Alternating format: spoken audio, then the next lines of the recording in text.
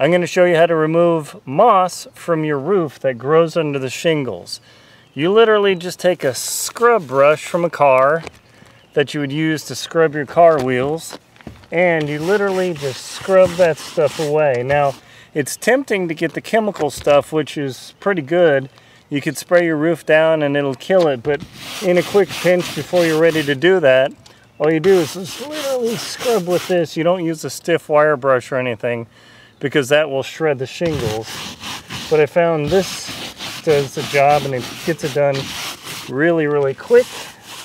And as you can see, in just mere moments, all of that moss is gone and it is not wrecking my shingles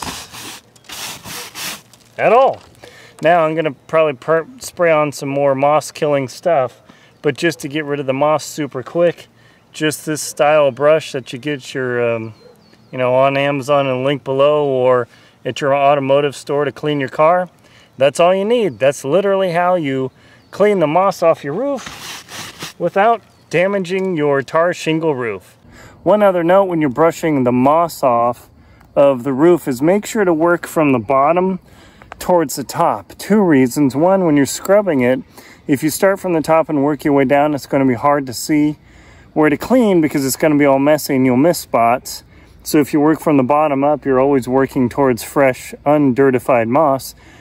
And two, this is a completely environmental-free, child-safe, pet-friendly, pet-safe, lawn-safe, everything-safe. It's just you that's on the roof that's dangerous. My name's Linsdau. I'm a professional adventurer, and sometimes I gotta do some adventuring on the roof. Please like and comment on the video and subscribe to the channel if you found this helpful. Thank you very much, and be safe on the roof out there.